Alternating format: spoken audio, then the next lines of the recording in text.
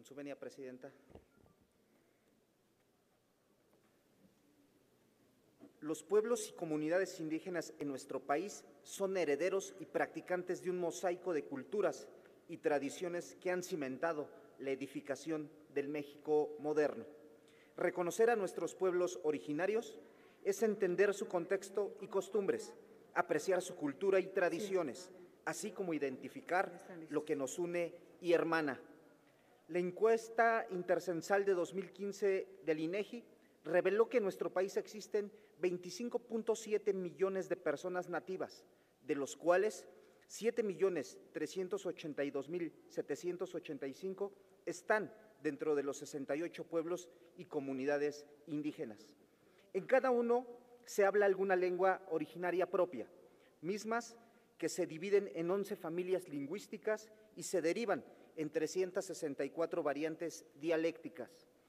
Con base al Sistema de Información Cultural de la Secretaría de Cultura de Gobiernos de México, el estado de Chiapas concentra 14 pueblos indígenas, siendo esta la entidad que contempla el mayor número. De estas poblaciones se destacan los tojolabales en Las Margaritas, los lacandones en Ocosingo y los Tzotziles en San Cristóbal de las Casas.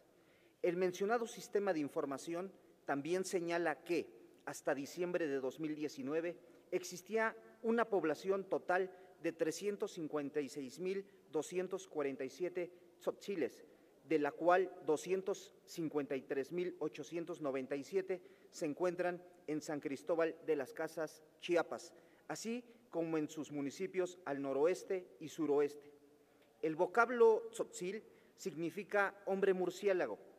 Para los tzotziles hay una sola cosmovisión que se sustenta en algunos aspectos de la cultura maya prehispánica, a través de la cual expresan y enriquecen sus creencias, religiosidad y espiritualidad, atributos los cuales, con el transcurso del tiempo, le han ido agregando nuevos elementos.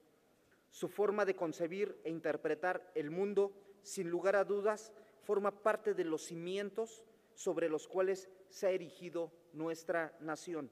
Decretar cada 23 de junio como el Día Nacional de las y los Tzotziles es tener presentes nuestros orígenes y reconocer en la historia nuestro futuro.